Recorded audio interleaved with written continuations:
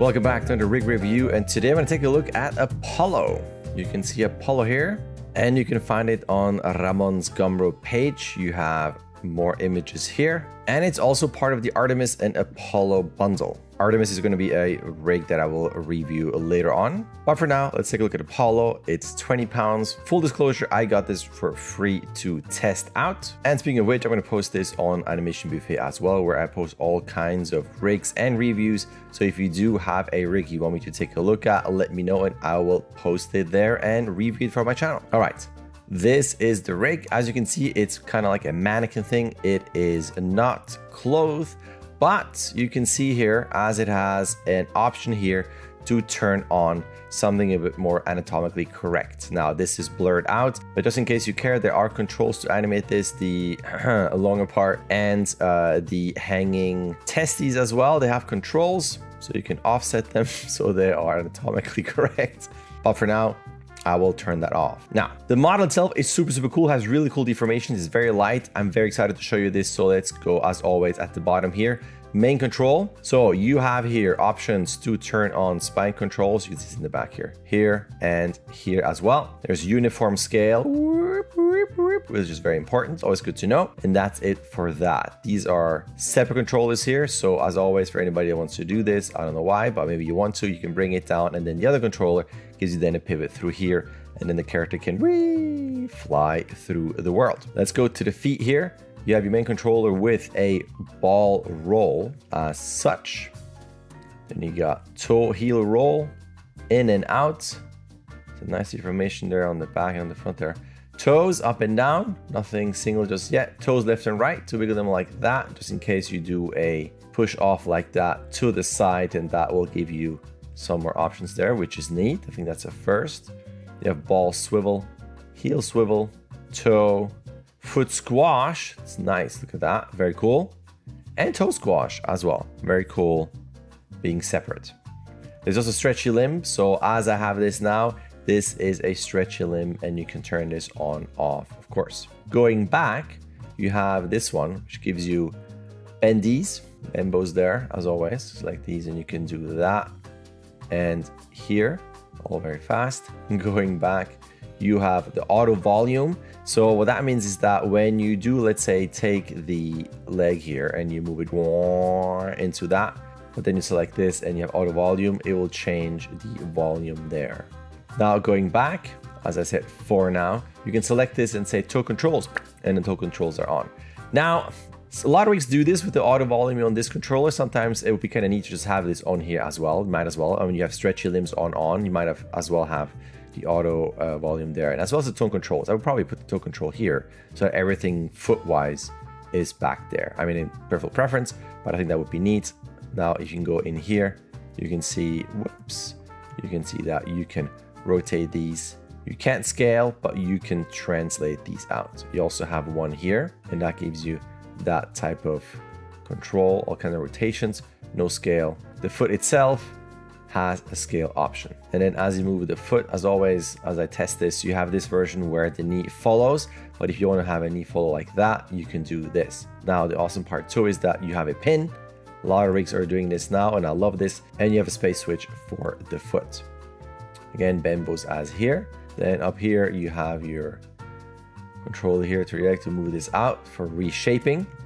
Then we get to the control of the root. So as you move this around, like that, you have again auto volume, you have offset, so you can see this here, you have an extra control, which is cool. Again, I like this trend that rigs are adding offsets. I'm a big fan of secondary multiple controls in the outliner, or at least have an offset here.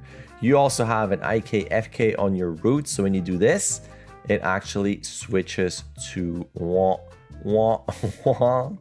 to FK. Now for IK, I'm a big fan of this. I'm a big fan of that control that is simplified. You basically have a box here that you can rotate around and influence your chest like this. It's a bit more accurate given that you have this massive rib cage, but we animate a lot like this at work with an IK control for that. It's very cool. Global space, offset control, again, multiple ones, offset top control on top of that, and rotation pivot height. So lots of options in there, which is super cool. Then as we get to this, we have the hip control. Now there's a lot of deformation in the upper body, which is neat. And you can see how it really nicely deforms just there. Just overall the deformation on this rig are very, very nice. You can not scale this, but you can move this around and you can see, again, really nice deformations in the squash and stretch.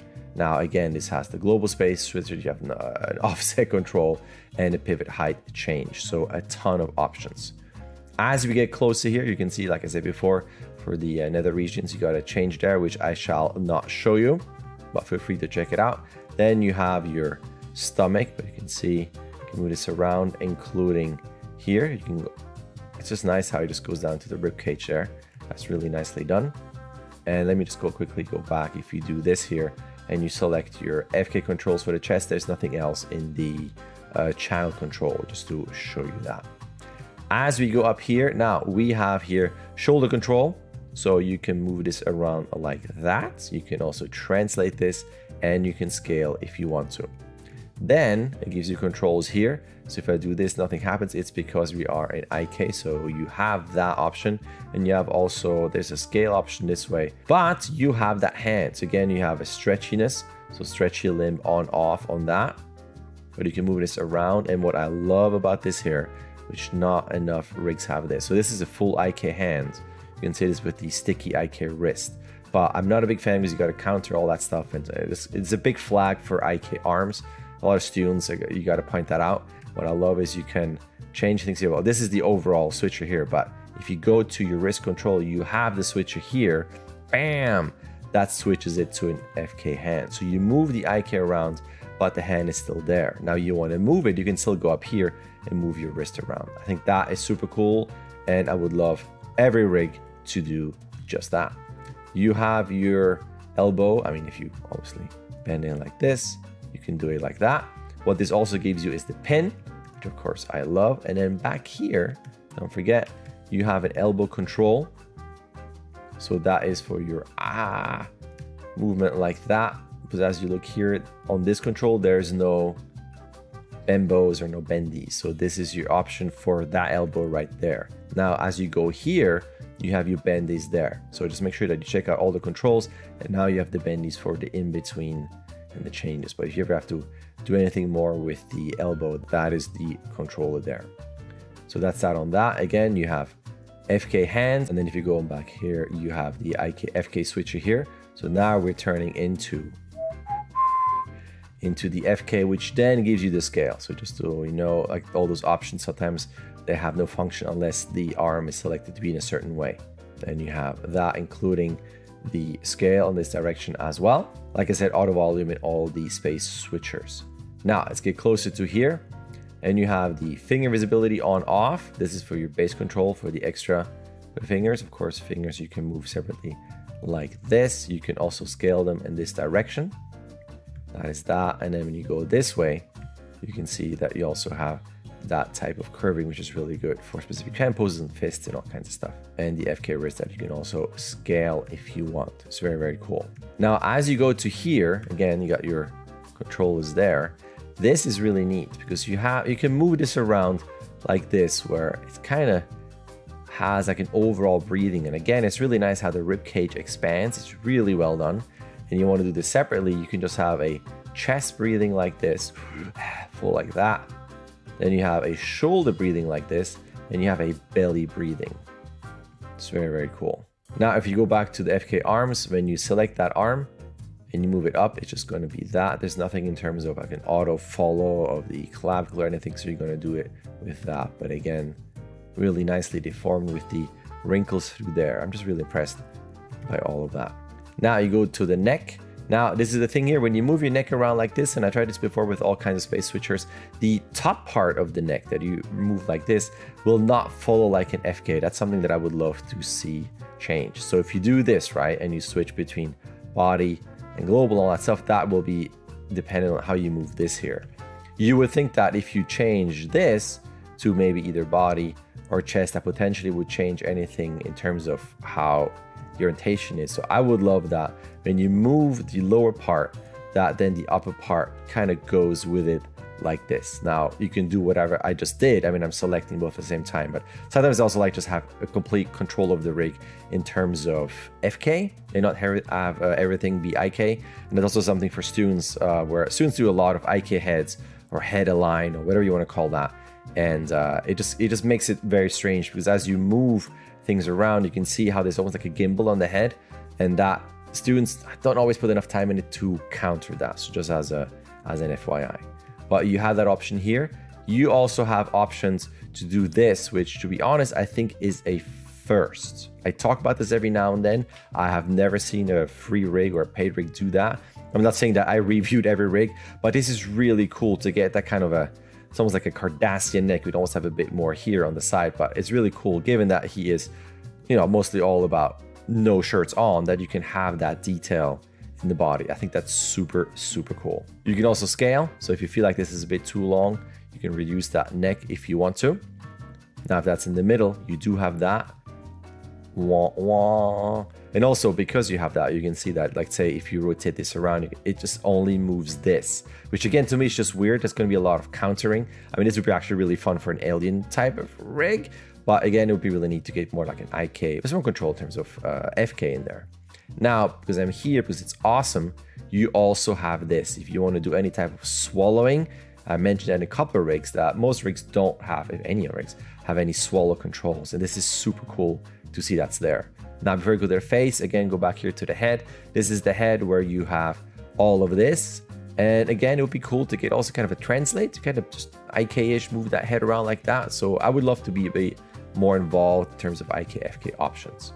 That being said here, let's select this again. You do have a squash and stretch just like that with this, and a size option, that's weird, like that, little bobblehead there. But you can also go up here in that little one, and that one will give you the top squash and stretch. And again, really nice deformations. And you can see this when you go down to this one, you have this in, but you can see how far the deformations go. Whoops. You can see the top of the head, even parts of the hair. So it's all, this is going to allow for a lot of very organic looking deformations and movements in the mouth, which is really, really cool. Now, let's go back in here because you have a lot of controls. You can select this main one here, and that will give you that type of deformation. You can see where that pivot is. So it pivots fairly far from the back with a bit of a rotation there, but you can see all the stretchiness, and you can see the compression as it starts to have some folds in there. But it's very interesting. I'm going to leave it like that. Now it looks like there's a separate control in here, so watch out for that. And that gives you a bit of curvature in the chin, but you can also translate this around, and you can also scale if you want to. Very cool. It's all very, very fast. Then you have an option here that you can move around just for this section. Let's pretend you do something with the tongue, and the tongue just pushes out that shape, or someone's eating. That's pretty neat. And you can scale this, and of course you can rotate this as well. As you go to the back, you have an option here. You can see this is kind of a mover of the jaw as well. This is your secondary control with all the rotations and of course all that stuff, but I'm a big fan of secondary options, which is really cool. You have here your top lip here, and again you can see how much the nose gets influenced, which is really cool. It gives you the lip roll through that, it gives you the puff, and it gives you a press as well, and a squelch as well. You might also have something where if you do this, and I translate this off, this is not to break the rig, but maybe have more influence on the fall off. So if I do the upper lip, that I don't want to change the nose. So if I have a certain shape and I want to really push this, yes, technically the nose goes with it, but maybe I just want to have a specific accent in the lip that does not influence that. So I wish there would be an option there to maybe control the fall off. Now this is top and bottom. You got the same options for that. Then you got the main controls for the corners. You can see you can go back here or go up. No rotations and no scale. So you can just move this around, but you can see, I love this here. If you look at this side of that, right? As you go back here, you have really nice deformations with my scribbles here. But it's very nice. It's very nice how that pushes the folds back here. You can go pretty far until you break it, but that's pretty impressive. I gotta say, it's very cool. Very clean curves. And you got these throughout. You got the bigger shapes through there. And if you want something a bit smaller, you got those smaller shapes here to completely resculpt the form and lines of the mouth. It's very cool. As you go in here, so let me just go back and grab that jaw, open this here. You have this here to show you, but as you open them up, of course, it's gonna show the sections with teeth, but it's pretty cool. And you have also teeth follow yes or no. So that type of following where the teeth are not influenced, I would love to have that for the nose. By opening this here, you can see the teeth. So you have moving teeth around as separate blocks here, you can see, to kind of repose for certain lines. If you go back here, this is your main one for the tongue. And you have all those options, of course, to move the tongue around. Now, looking at this here, you can see that's the line somewhat hidden here to move, to move all of the teeth. So just that you see that. Now let me do this and I'll grab the mouth again. So it's not so open. You can see it's really neat how it turns around. It's not a flat move. It kind of, you can talk out of the side of your mouth. It's very cool. Again, beautiful deformations there. Now you have cheeks as well. You can move this around here. That was the jaw. Here on the side, you have that section through there that you can also scale to some degree a little bit and rotate. And same thing for the up part. Move this around. But as you go down here, you can see here, you got separate sections for nose just to move that around. And there, and it looks like two, but it is one. That's one section through there. Gives you lots of options on the nose. So you have sneer, and again, nice wrinkles there on that. You can scale and everything. You also have an option here to flare these in the channel. As you go out, you do have options. You can see all the nice folding. For this is very detailed. You have a bigger part of that, and again, you can see how where it stops, where you're gonna have that crease here, which is neat. And you can go inside for more control. Then you go up, and then we get closer to the eye that has all those controls here. But let's continue with the nose. You have the overall nose here where the tip stays put, right? So you have this one, then you have this that grabs both. You have this for that side here, but you do have that middle one that grabs everything. And then watch out, this is the front part. That is the middle squelch. Nothing with the nose, so it's not that. This is part of moving the head like this. It's punched in the face, leaning against something, or just kind of moving it around for a ton of options. Look at that beautiful deformation there. So cool, absolutely love this. Let's go to the eyes. So you have your overall beep, beep, beep, blink, and you have a crease follow. So as you do this here, go into the channel so you can see how much you want the crease to follow. You get the same thing with the top, so you can do your blinks like this. Blinks, of course, are like that there, but let me continue. You got lots of shape controls for bigger sections, smaller sections on the lower part here. You have here, closer section again to move all kinds of stuff in the skin. So as I showed this before, you have many options to make this very nice and squishy and organic.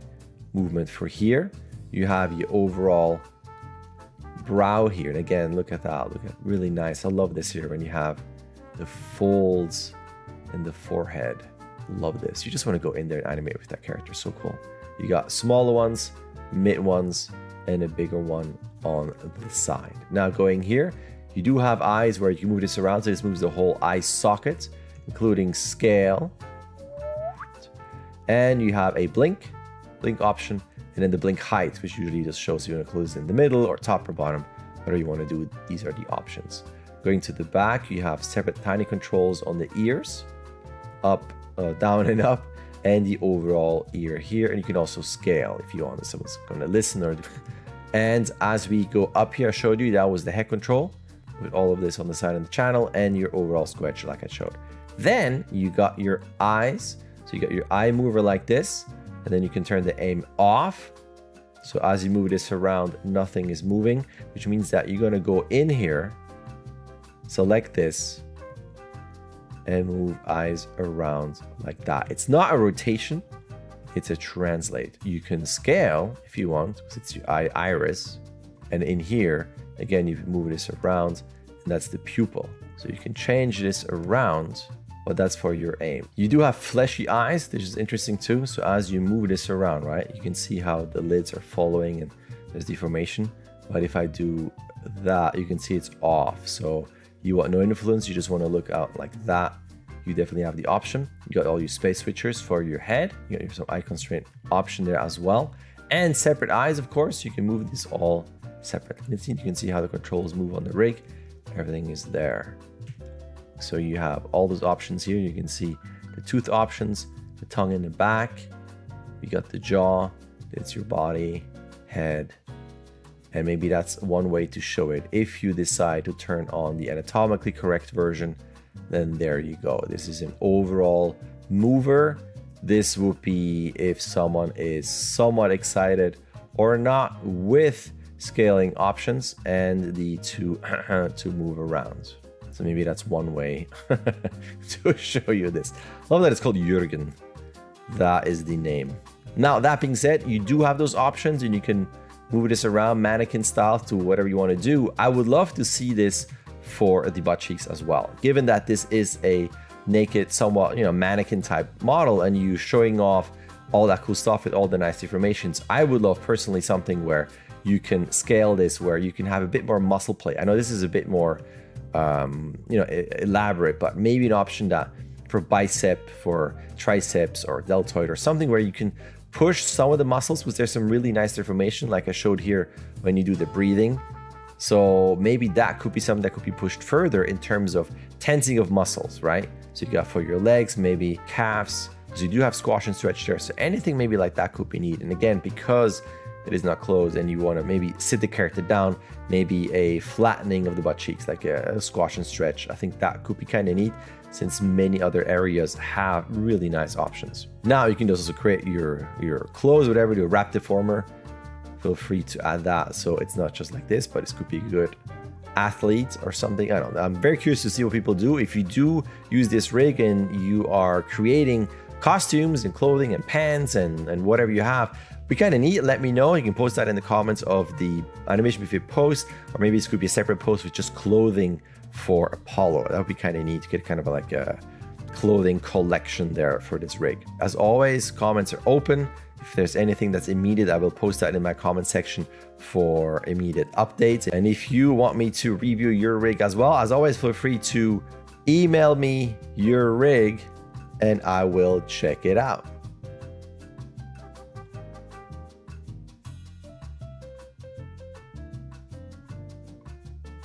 So very easy to pose and model. The only thing would be if you do something like that. Again, I would love to have some more muscle control over there. It doesn't have to be an automatic flexing, but something where you can kind of push some of these areas just a bit more. It would be kind of neat to kind of just push all of that just a tad more.